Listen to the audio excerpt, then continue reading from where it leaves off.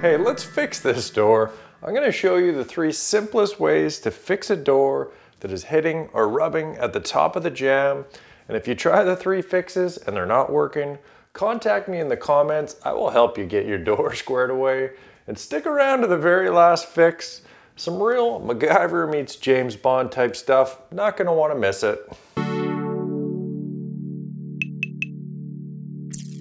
So the door is hitting over here on the top side of the jamb. You can see the gap over here is quite a bit bigger than the bottom. So the door is kind of tilted down. So the first thing that you're going to want to check here is this top hinge. Is it loose? So open on up the door. Just see if you can tighten those up. That one tightened up pretty good. And now this middle one here is just spinning. So what you're going to want to do there is just take the screw all the way out. Yeah, so what ends up happening, if the door takes some abuse, some slamming, I'm not throwing any judgments out there, but yeah, these screws into the door can get stripped out. Grab a toothpick, stick it in the hole.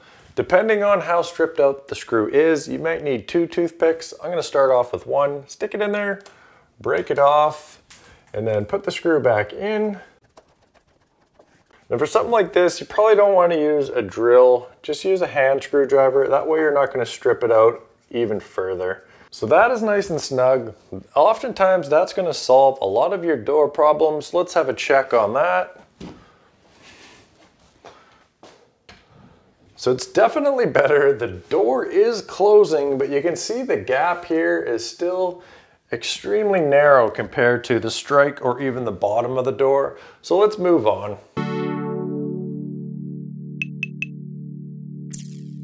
Now this is the magic bullet solution, something that's worked for me at least 30 times over the years. This will work by itself in a lot of cases.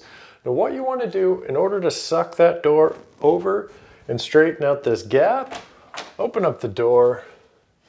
You're going to take a long screw, like a 3-inch screw or a 2.5-inch screw is going to work great. In terms of the head size, you're going to want to match it up with the size screw that you have taken out of the door. It's going to depend on the hinges. So you can pull that screw out, take it to the garage or the hardware store and try to match up the head size. So the theory simply here is to just suck this over by using a longer screw and putting it into the framing. You're going to want to take out the back screw. These 2 screws up front here on the hinge. You're not going to hit anything. You're just going to be going into the drywall. So take out the back screw and then just angle it slightly in towards the framing. And don't get carried away when you're putting this screw in, because if you snap the head off the screw, you're kind of screwed.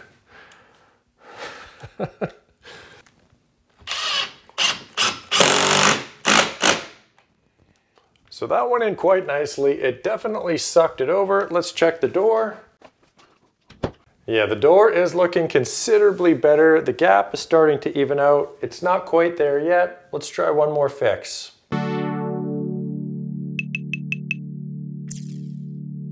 If a hinge gives you attitude, you're going to want to give it a bend. So for this next tip here, this is pretty cool. I've used it like 2 or 3 times and each time it's made me look like a genius, so I'm happy to pass it along.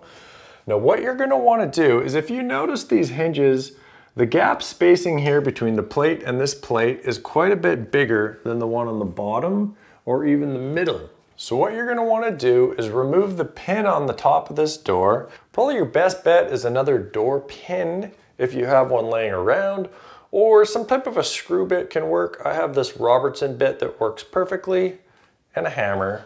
So just go ahead and remove that top pin.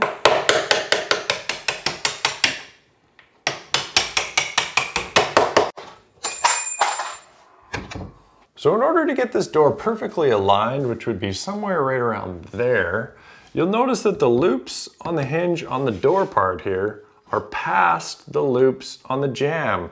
So in order to get them lining up, we're going to need to take these door loops and bend them towards the door. And then that way, once this sucks back in with the pin, it'll be perfectly lined. To do that, you're going to need a crescent wrench, not necessarily one this big, but it does help to give you a little more leverage. Take the crescent wrench and you want to just snug it up this way. You want to have kind of the moving part pointed away from you, and this part of the wrench over here. Snug it on there, and then just bend that loop over. Now the distance that you want to bend it is about the distance that you want to suck this over. So it's going to be about a 1/16 of an inch, maybe slightly under. So bend all 3 of the loops. Try to bend them all the same. It's a little bit of trial and error. A little bit more on the top one there. So go ahead and put that pin back in there. And now the easiest way to do this is just grab onto the knob over here and then line it up, and it's just gonna fall pretty much into place.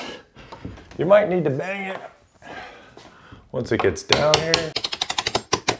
So that's all back together. Now, if we're looking at this gap, it is 100% perfect. It's even all the way. The door's swinging beautifully. And if you've ever been wondering how to get professional caulking results for your trim work, check out this video right up here.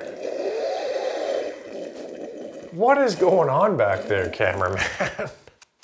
Just in the coffee, man. I'm getting some real notes of coffee bean in here. There is something not quite right in that brain of yours. Gotta say though, that shirt is pretty sweet. I'm a fan.